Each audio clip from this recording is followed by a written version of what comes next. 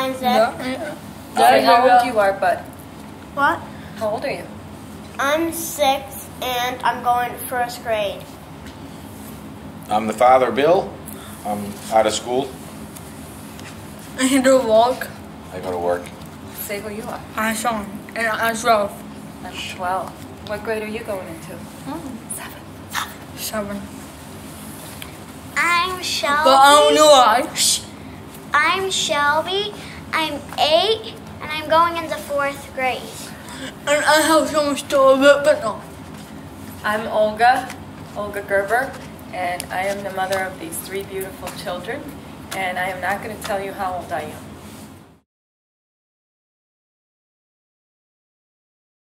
Sean was a perfect pregnancy, as perfect as any mother could wish. No morning sickness, very healthy. Got to still work out during my pregnancy. Sean was born 8 days late, but so were my other 2 children, so that was not different from any other pregnancy as well. Sean was born at 9 pounds, 3 ounces, pretty healthy, 21.5 inches long. And she time put me up. And within 36 hours of his birth, the nurse noticed abnormal movement in his eyes where they thought it was a seizure. Apparently it was not a seizure, and we went in and out of hospitals we actually went into the Connecticut Medical Children's Hospital 13 times before they referred us to another hospital, Yale. And at Yale, they also said it was seizures. Both his neurologist and I were not convinced that it was seizures, because it was alternating. It was not the same every time. Sometimes it was dystonic, sometimes it was flaccid. There were eye movements. There was jerking. It was different from seizures. So we went to Boston Children's Medical Hospital, where a year later, Sean was diagnosed with alternating hemiplegia of childhood. And they kept me. They did Forever. keep you. No, not forever. We took you back. Let's see. 12 years later, we're on the board of AHC in America, and we're helping with the finances, with the budgeting. And we do fundraising throughout the year to raise money for research, so they can help new moms with the pregnancies. Right? And she's old. And she's old. Yeah. Go ahead, answer. And she's old. Shelby, what would you like to say? And she's 25. Even though Sean has AHC, he's actually really funny and really fun to do stuff with. Like that? Yeah, like that. And he's really active. Sean is like, when you get to know him, he's a very good person, and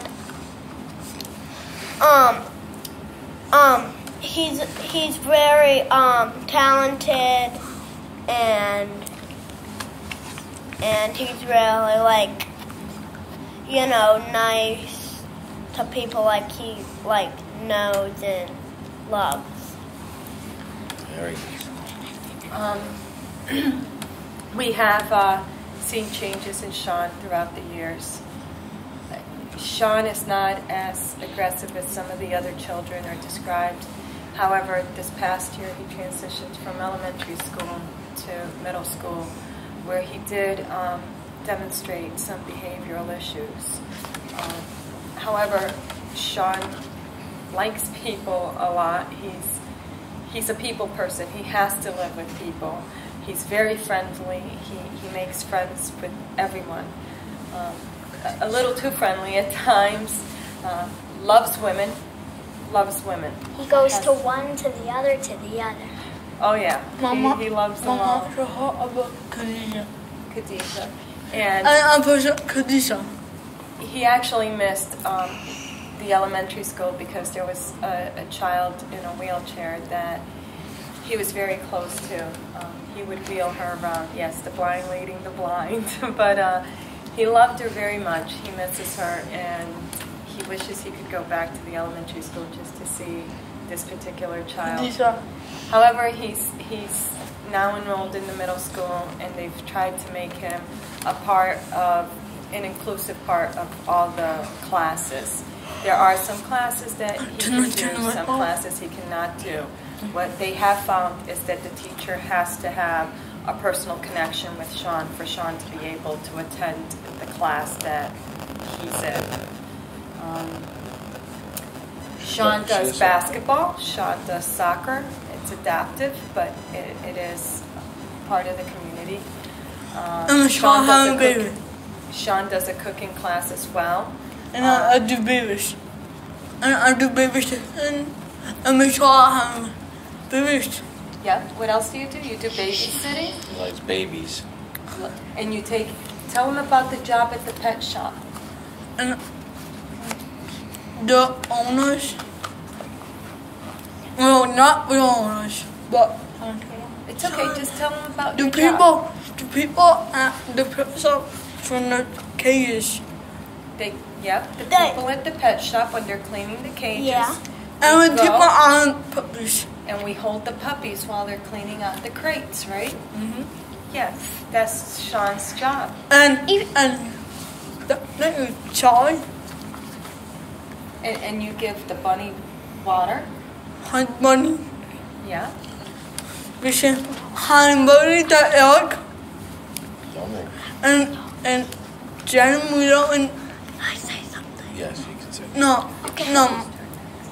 Mike, having to go now in. he's describing our immediate friends. And they're having to go and go out. And their pets. Okay, Shelby wants to say something. Done. Thank you. Charlotte's done. I love Sean the way he is, but I want him to not have AHC anymore, even though he's awesome with it. But I want doctors to make like a potion, and then you pour it on them, and then poof, he doesn't have AHC anymore. No, Isaac wants to say something. So Sean's he loves dogs and animals, and he take care of them like They're his. they're his little animal friends. They Oh. really are, and Sean, he used to play with this dog. I named him Vanilla, and then Shelby named one Brownie. Brownie was calm, and then Vanilla was like crazy. And when they're with each other, they're like crazy. Sean, and he was standing there with Vanilla, and then Vanilla started playing with him by biting him and all that stuff. So, and I took next to Wacko. Okay, so we'll just end it with this, but basically, Sean has different triggers to his episodes. For the ones that we know are excitement, temperature, whether it's too hot, too cold. We don't know which one or at what point it's too cold or too hot. The next one is fragrance, and that is the worst episode for Sean. Fragrance meaning perfume, cologne, scented body lotions, washes, sprays, Axe and Tag, and those are his worst episodes. They put him in full paralysis from head to toe for days. We feed him with a bottle or while he's sleeping. We have a very, very small group of friends that we can visit and have parties with. As you can know, fragrance is everywhere. Therefore, it hinders our family outings quite a bit. We did discover nose plugs, which allows us to go certain places now. However, we can't go as a family everywhere because if the perfumes or fragrances are too strong, We're not sure how much the plugs can actually keep out. And I sneeze. Yes, you did. And we were walking from twice. So the fragrance issue is probably the worst for us as part of his triggers. Sometimes it could be every week, and sometimes it can go 2 weeks. I think 2 weeks is the most he'll go without an episode.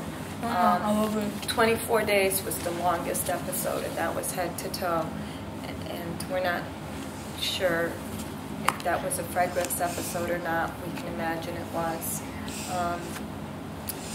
The only thing we wish for Sean is that he has a quality life, that he's episode free, because we know it's very painful. And that's our wish and hopes for him, a quality life.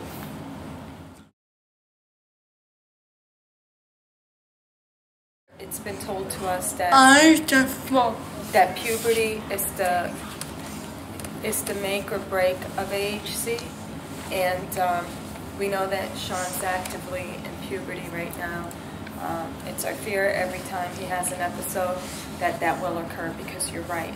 A lot of the parents have said there's been a major episode in their child's life where it's either cognitively or physically impaired them further than they already are. We are very fortunate that Sean has not come across that. However, we know that early in his life, after every episode, it took him 2 to 5 days to get back to the milestones that he was already at. Now he's much better. Isaac would like to say something. Today, look in the camera. Sean,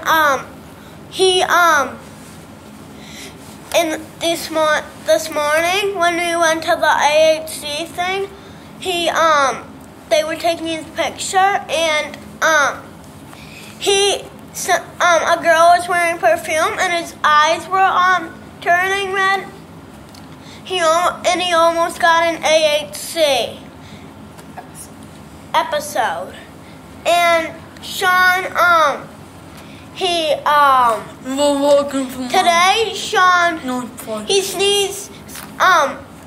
Mike, when he was sneezing, he sneezed the plugs right in the trash, and we were all searching for him, and my mom found them in the trash because Sean remembered where they were.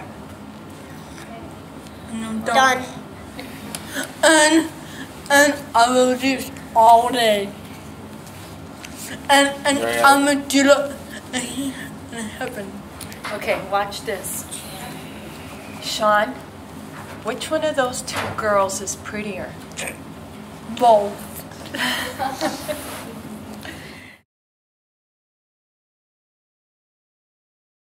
What else do you like to do, Sean? You like to do a little dance, huh? In a little song? Oh, where are you going? Shh. Okay, sing your song, sing your song. Don't get crazy, don't get crazy. Sean, pretty flexible. Can you get up or no? Go help him up.